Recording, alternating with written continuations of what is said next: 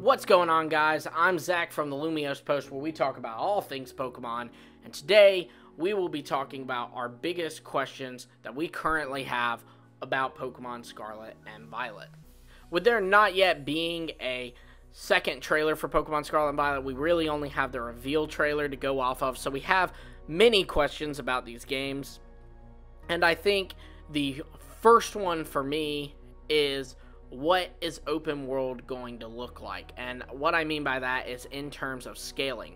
So the thing is, these games are the first open world games, so that means you'll be able to freely explore. Normally in a Pokemon game, the city that has the 8th gym, you're not going to be able to go to it until you have 7 badges or something like that.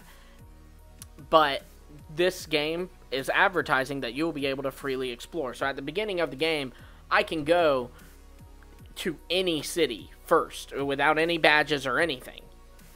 Now, I'm wondering how this is going to work in terms of, like, will the wild Pokemon be scaled to you? If I go to the city that they kind of intend for it to be the last gym or the kind of area around where the legendary's found, will all the Pokemon be level 50 even though I just got my level 5 Fuecoco? Or are they going to kind of scale them more to around your level or how many badges you have or something like that?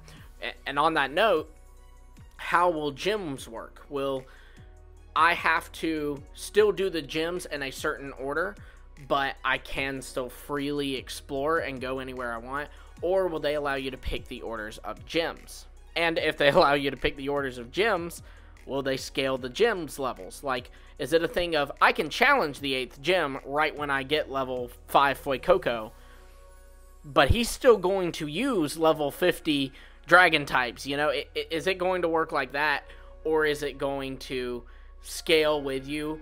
Or are they just going to make it where, yeah, you can explore anywhere, but you do have to do the gyms in a certain order?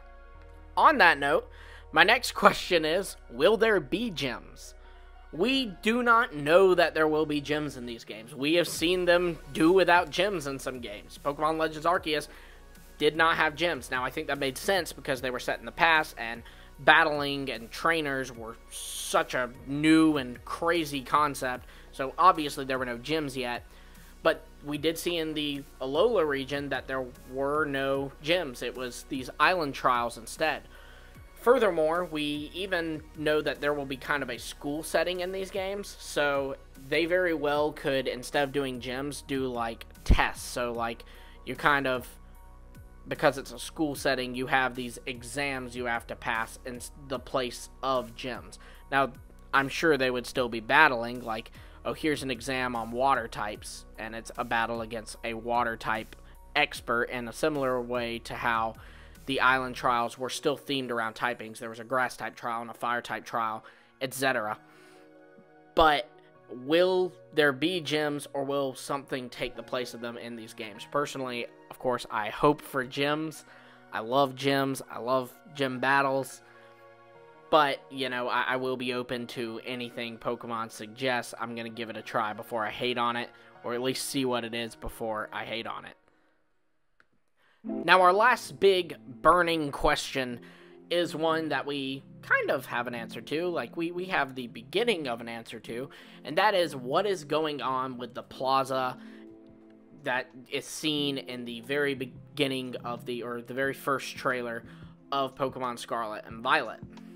This plaza is shown multiple times throughout the trailer. They cut away to it, they pan around it. It's very clear this plaza is a big deal to this region.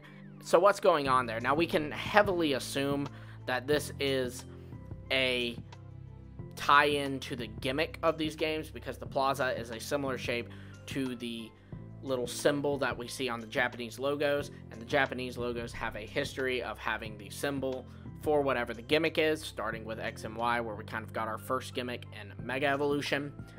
So I do think that it's safe to say the plaza will tie into the gimmick, but the question is, what is the gimmick, and why is it such a big deal? You know what I mean? There's this place that represents the gimmick. It's very important to this region, and to me, it even seems like it is more so than any other game.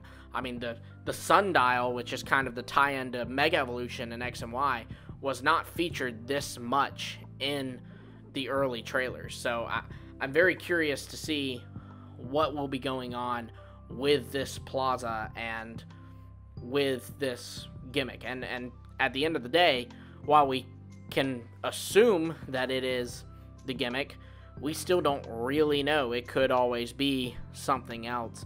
We notice there is a court in the middle of it that looks like it's held for battles. So could this be where you have gym battles, or where you battle prominent people? I mentioned that instead of gyms, there could be some kind of exams. This area seems to be held in front of what I believe to be the school, so it's very possible that you could have these exams out here. Either way, we definitely need to know what's going on with this plaza.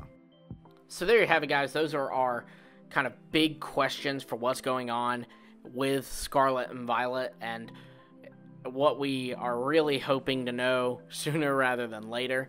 That is, once again, what will open world look like in terms of scaling? Like, will there be any scaling?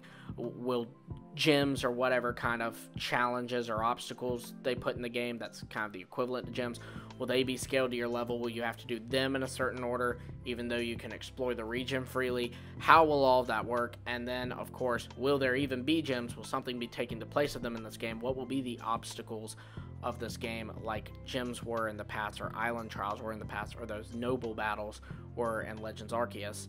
And, of course, what is going on with that plaza and the little symbol in the Japanese logo? What's the gimmick? Is it tied to the plaza? If not, what is the plaza there for, and why is it so dang important? Be sure to let me know in the comments down below what you think of these questions, what you think the answers to them will be, and of course, what your biggest questions are for Scarlet and Violet, and what you're hoping are revealed in the next trailer. Be sure to like, subscribe, and hit the bell for notifications. At some point, these questions will be answered, and when they are, you know we'll be covering it. And as time goes on, we'll get more questions, and we'll be asking those too. You don't want to miss those, as well as all of our other Scarlet and Violet and just general Pokemon stuff. So again, like, subscribe, hit the bell for notifications. Until next time, I will see all of you later.